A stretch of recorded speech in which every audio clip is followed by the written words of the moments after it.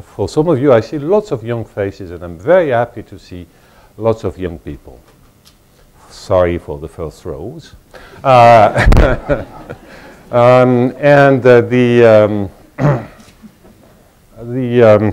point is that some may worry, and they should, but some may worry that they don't know enough mathematics. Okay? No one knows enough mathematics.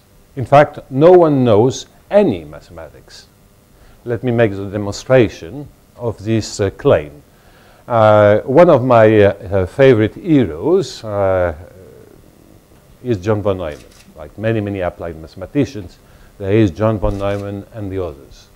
Von Neumann, well, maybe for the young people, you may not be aware what kind of monster he was, but this is a guy who started in algebra and questions in logic, and then invented one formulation of quantum mechanics, invented game theory, was working as a scientific advisor with the US Air Force, and started working in fluid mechanics, in climate dynamics, in fluid mechanics fluid mechanics and gas dynamics, recognized the incredible difficulties that were associated with gas dynamics and fluid mechanics, and just invented computers in order to make computations.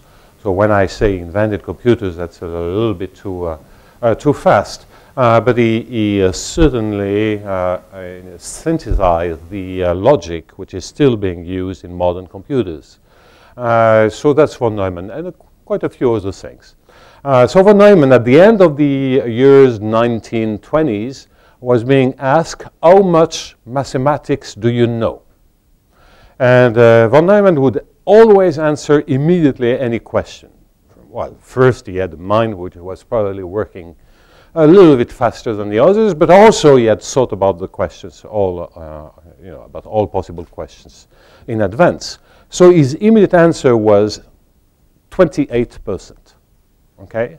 So, of course, that's a joke, but it's an indication that someone like von Neumann was, huge spectrum, didn't know more, didn't know 1/3 of mathematics at the end of the 1920s, which means that you take any mathematicians, with all kinds of awards and stranger words and all those things, if he knows 1% of mathematics, that's a huge spectrum.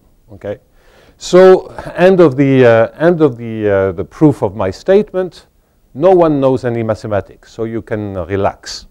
Doesn't mean for those who are still following classes that you can't learn mathematics, but we should be very, very conscious that we just learn a little bit. The other thing is, another thing by von Neumann is that, and this is, I'm getting closer to my talk now, von Neumann once said that you never understand mathematics, you get used to it. Okay? So, which is a very deep sentence. So indeed, you have to grow some familiarity with the notions that you're using and reusing, build up your own intuition, which has nothing to do with the explanation that you have received. So it takes time. So some may do it a little bit quicker than the others, but usually it takes some time. So this is a good excuse for using some notions that you have not been used to. And I'll start about discussing about those main field games. I've given already at least twice a talk on main field games here, but there is no way I can start. I can start without recalling what they are all about. So sorry for the few people that already heard part of this lecture. I just sorry about that. I just mentioned this is a joint project that started more than 10 years ago with a colleague and a friend of mine, Jean-Michel Lasserie, and this unusual mathematician. He is not a professional mathematician. I mean, he used to be a professional mathematician and then went into the private industry and has still been working on the side, building up strange ideas and strange concepts. This is a very, very interesting guy, without whom all this story wouldn't have been possible. So this is the outline. Introduction, a really simple example, a general structure, and a three-part of your case, that's going to be tough mathematically. So if you need to catch up on your sleep, that's going to be a good time to sleep. Overview and perspectives, then I'll give some examples.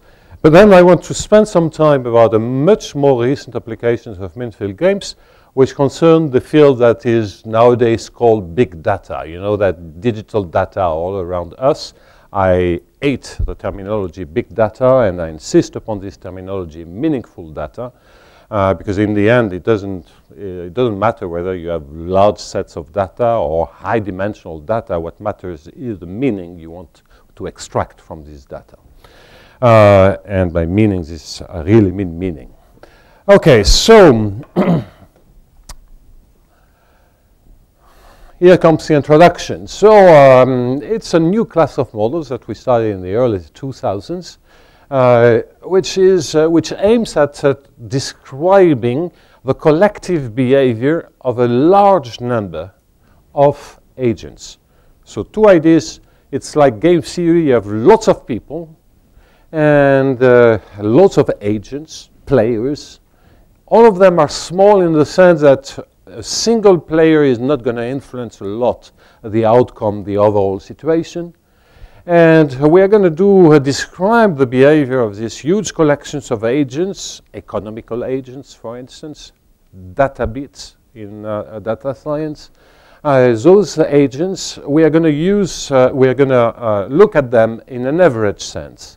And the average sense is borrowed from statistical mechanics and statistical physics through the classical notions of min-field theories.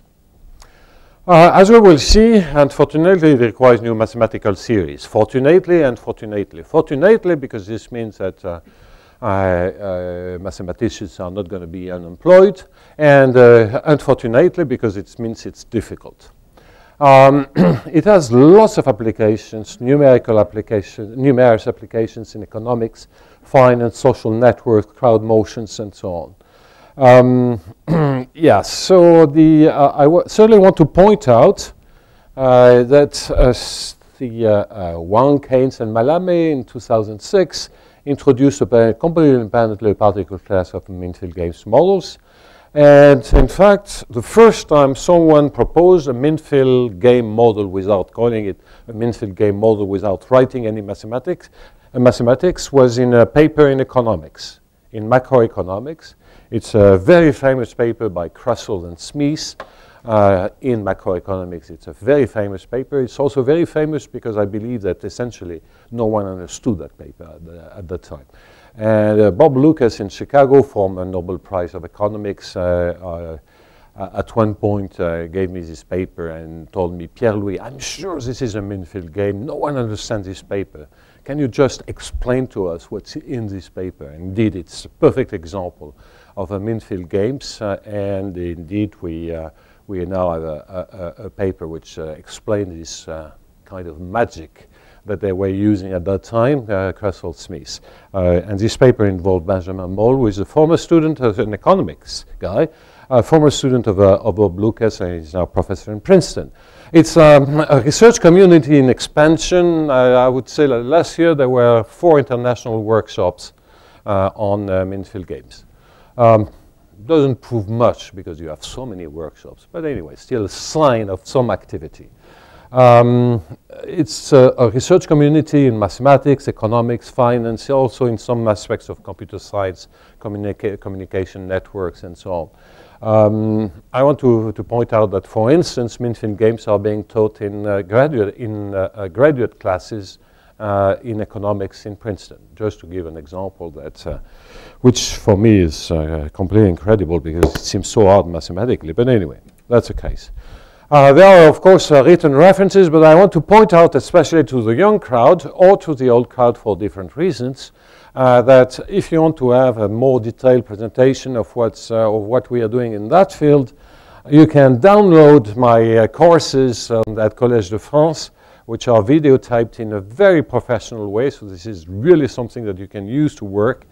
And of course, this is 4 times 18 hours of mathematics. bottom line is that I really recommend downloading this if you have trouble sleeping. 5 minutes of any of those tapes, and I guarantee sleep. Maybe with nightmares, but at least sleep. Okay. As I mentioned, it's a combination of mean field theories, which are classical in physics and mechanics, and the notion of Nash equilibria in game theory. I will have to remind you what are Nash equilibria. So you can see that those Nash equilibria are really for continuous small players. I'll explain this in a minute. Let me emphasize this fact, because that's a critique that can be made on this type of model, is that what we really assume, in addition to the fact that, one, there are lots of players, two, each player is small comparatively to the crowd. The third assumption, and that's it, is that it's a rational player, which means that it tries to minimize. I mean, economists and finance people always maximize. Mathematicians are always minimize. So just change the sign. It's the same operation. So they are trying to optimize, to control a criterion that depends on the others. That's the game theory part of it. So rational, in my sense, doesn't mean any kind of philosophical, it doesn't have any kind of philosophical meaning. It just means that it tries to optimize something. It's unfortunately a huge class of models for reasons which are quite obvious, is that agents tend to choose, and when they lose their ability to choose, they become particles. And in fact, you should have, as particular cases, just forbidding them to choose, and they become particles, and you should recover lots of classical models in mechanics and physics.